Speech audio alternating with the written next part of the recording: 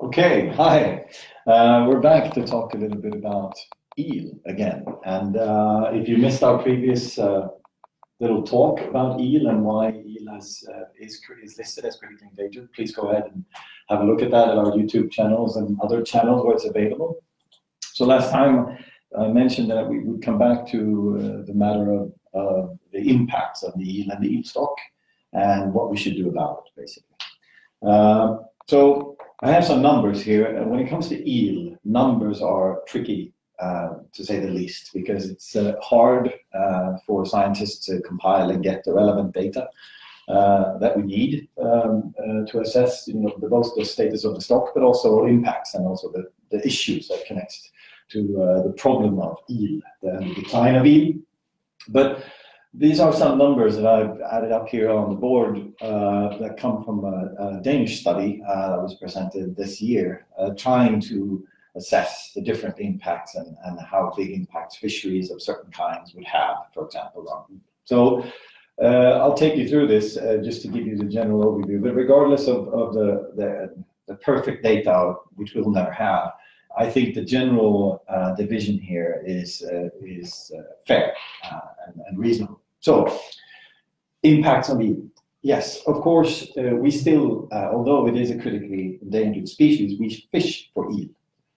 So we have a variation of eel fishing around the EU, but summing them up in basically the commercial part and the recreational part, we have roughly these numbers. Now, it's important to note that the commercial fishing is both on adult eels, bigger eels like this, really cool looking fish.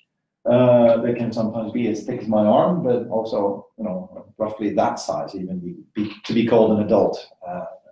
It depends on if it's male or female and so on. So a large chunk of this is adult eels, but also, and this number is again assumed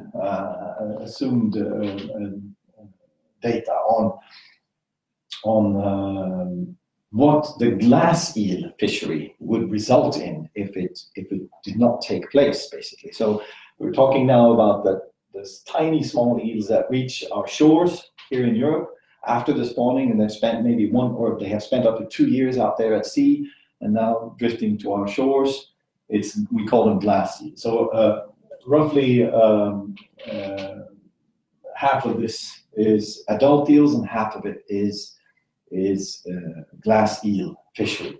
And again, the glass eel fishery then is an estimation or the effects of the glass eel on the consequent or eventual adult eels is calculated in this study and sums up the number to roughly 45% or 44% is the total take of eel of various life stages. And then we have recreational fishing. Now, recreational fishing usually is on the adult eels, the bigger eels, and this can take place anywhere from basically the sea, coast, estuaries, lagoons, all the way upstream, all the way to really far away or distant lakes, far away from the ocean. This number in particular is well, it's listed as 7% of the total, but I would say, and it's also stated in multiple studies and also by ICES, that this is likely an underestimate because we really don't have these numbers. There are indications of certain countries having a rather vast recreational fishery for eel. So clearly, if this is in any way an overestimate, this is clearly an underestimate. Then we have what is listed here to be simple as other. So there are parts in here that are anthropogenic mortality, meaning that it's mortality that we have caused somehow. Most of this is related to migration barriers and hydropower or dams or other things that simply hinder the eel either to reach where they want to go upstream or hinder the eel or kill them as they go downstream. Now this is, depending on the river you look at or area you look at, this is the hydropower, for example, is a substantial mortality for eel. And then also within this group here, other, we also have what's called natural mortality. I mean, basically predators or predation on eels, other species such as cormorants or other birds or other fish that eat eel. also take a chunk of the stock. Of course, it's natural. But summing the numbers up, we get to a rough division of slightly above half of the eel stock is affected by, the outmigrating eels are affected by fishery or taken in fishery of some kind, and other anthropogenic mortalities plus natural predation is roughly half as well. So this will give you a rough indication of where we need to go or what we can change. We humans, meaning us.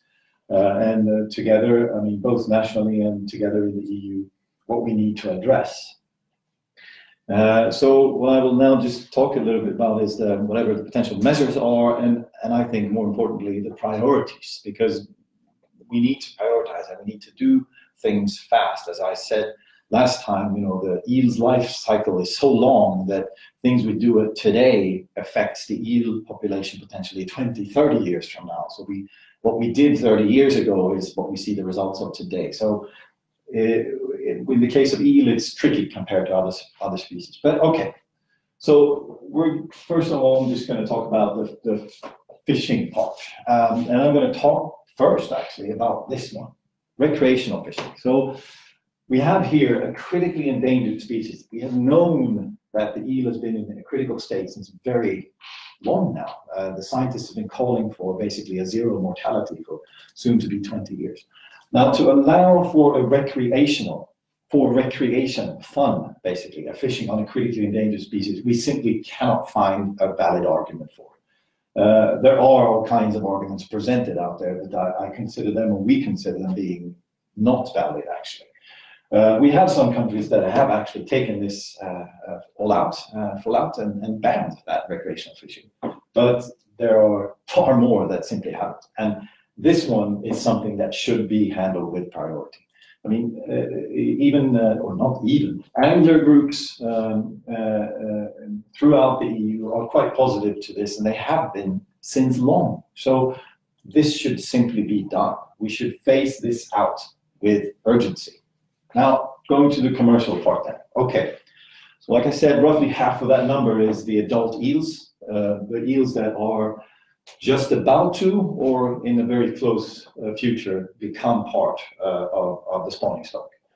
Now, again, as priorities go, going back to what I said earlier and last time of the long life cycle and how far the eel has come to actually reach the level of maturity that it can go spawning, priorities in our measures need to target adult eels. I mean, they're the ones that now are getting ready to, or as we speak, are swimming through the ocean to get to the spawning grounds.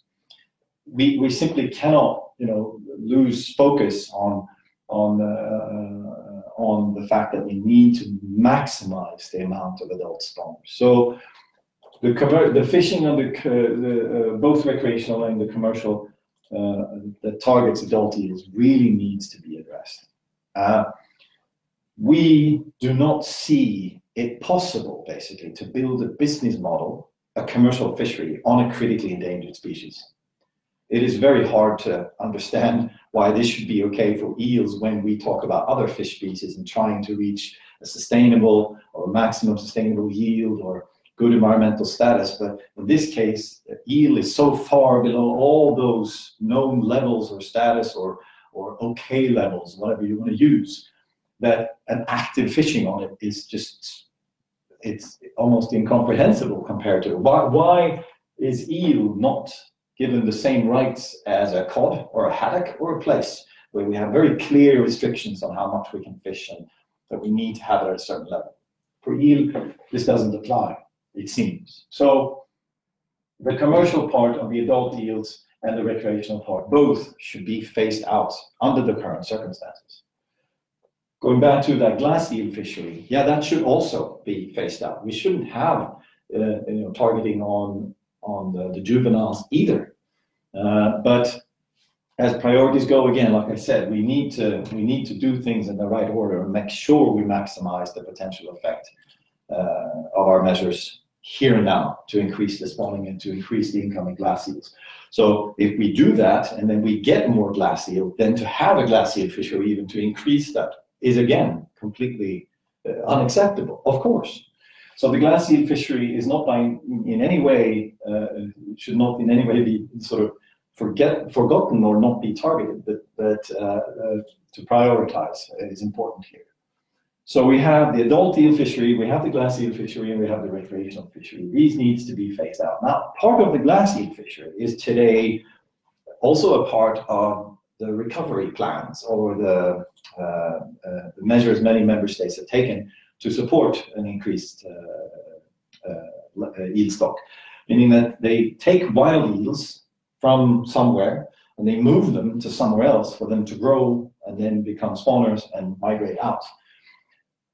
Even though we were to phase out or ban a fishery, that could still be allowed via derogation for conservation purposes, not for you know, an active taking as for food, but rather than as a conservation measure. That could be done. So that would be then the sort of the fourth step. We target the adult eels, we phase out the commercial fishery and the recreational fishery, and we look at the glass eel fishery from a very specific point of view of conservation and not for to consume, basically. Now, the other part, again, here would be also an important priority, and again, looking at adult eels. The eels migrate through the river systems as they mature, and they want to, you know, reach the sea and the Sargasso. Why they do that is, again, something we don't know about, and anyone voluntarily wanting to swim 6,000 kilometers is strange enough, but eels are cool, so that's one. Here we know today that there are quite simple measures that you can take at certain barriers, such as hydropower dams. By creating basically sloped racks with steel grids or graphite material grids that are slow sloping either upwards or to the side, it can direct eels to escape hatches to get them to pass the hydropower dams of the station. This has been proven effective up to even 100%. Yes, it is expensive. Yes, it is a complicated process, but it can be done, and it has been done. This should be, of course, also prioritized. But to do that and to pay that money to improve the downstream migration, and at the same time allow both a commercial and a recreational fishery on those eels downstream of that plant, is simply just strange. The costs adding up to what an eventual eel downstream system, when we have first paid for relocation of an eel from France or UK up to somewhere in the German waters, for it to live there for 20 years, then we pay for mitigation measures at several dams to get it downstream, and then for it to be caught again. The actual price of that eel is probably rather astronomical. I've tried to do some calculations on that, and it turns out to be quite high. So this also, regarding the hydropower and the mitigation, needs to be taken into account and needs to be done with a much more strict timeline and pushed through basically by member states. And it's very simple from our point of view to call upon the ones that owns the dams to pay for it. They are the ones basically responsible for killing a lot of eel. They should have to pay for it. It's nothing strange. As fishermen sort of have to pay for reducing or phasing out the fishery, this would be the equivalent. But like I said, to mitigate and spend huge amounts of money on mitigation measures here, and at the same time have an active fishery, is kind of a strange approach. So going back again to the prioritize, we need to focus on the adult eels, making sure that the spawners, we maximize the amount of spawners that are swimming out of our systems here in Europe. We need to focus on the commercial fishery on all life stages. Both the small, medium, and big or large adult eels. The same for recreational. And from our point of view, there is simply no reason to separate between water body A, C, or B. because it doesn't, for the eel, it doesn't matter. So if it's in the sea, coast, lagoon, or river, it doesn't matter. Fishing needs to be phased out across the board. There is simply no other way of doing it. And it would be unfair, extremely unfair, to only target a certain area and not this area. So when we talk about commercial and recreational fishing and phasing it out, we mean everywhere. So these are some of the numbers, as I said, that are assumptions. They are difficult to get to, I know that, but like I said, I think these basic sort of larger entities of roughly half and half are relevant and true enough for us to use. The one thing I haven't said anything about, which I'll just say something briefly about, is what is then hidden in here called natural predation. This is quite often something that comes up. Both agencies or scientists and fishermen and anglers have constantly bring this up as an important impact on the stock, and it is, of course, but it is a natural impact. It's something that all fish experience. I mean, cod eat other cods, for example, or a certain type of predator fish eats plenty of other fish species. This is something that occurs naturally. So yes, if this becomes a larger number than any of the above, yeah, that would be, first of all, very strange. But of course, yeah, maybe something we need to look at because the stock is so depleted. But yet, to focus on that, or to basically call for extensive management of other animals or other predators, is a strange priority compared to what we can affect and should affect. Or should act on, and we normally do for fish species. We manage our activities. We set fishing targets for other species. That's what we do. Natural predation is always there in calculations of a stock assessment, of course, but we need to be careful not to focus on the wrong things, at least with priority. Focusing on that would be a very odd choice. So, final word. Next year we will have a review or an evaluation. There is an ongoing evaluation of the EU eel recovery plan. A lot of things I mentioned a little bit of last time, and also pointed to here regarding the impacts, has sort of been aimed to be addressed by this current plan from 2007. Now, we've had that plan since 2007, and we haven't really seen any strong effect plan. We think and we hope that the EU member states will see this as well and understand the urgency of actually reviewing and changing that plan and setting new targets for ourselves to improve the situation. There are many sort of pitfalls or problems in this plan, and that has sort of become quite clear in the past decade. And there are plenty of detailed issues that needs to be addressed. But one of the key ones, I think, is that we have been playing eel management as a national issue. So one country has been doing measures over here, and another one next to it has been doing maybe different or similar measures, but they haven't really coordinated their measures, which has meant, and again, going back to the fishing and the impacts, we have basically been trying to increase the amount of spawners by relocating eels or by mitigating hydropower or other dams, trying to get eels to pass through. But we have at the same time sustained and kept the fishery. And this is a dual control that is simply just strange, again, strange to have in a recovery plan. This needs to be clarified and done much better. We also have this very strange situation where country A and B up here have done measures to increase the out-migrating silver eel, for example, to go towards the Sargasso Sea. But over here, we have two member states fishing for the same eels. Again, non-coordinated measures in this way is simply a strange way of designing a recovery plan. So that is one crucial element that must be vastly improved in the next year's revision of the eel plan, the international coordination of this, and to see eel as what it is. It's a globetrotter, and I mean it doesn't really care about what country it lives in, and there's only one single stock of eel. Never forget it. There's just one stock, one type of European eel on the planet, and the responsibility is not national. We need to see it as an international responsibility.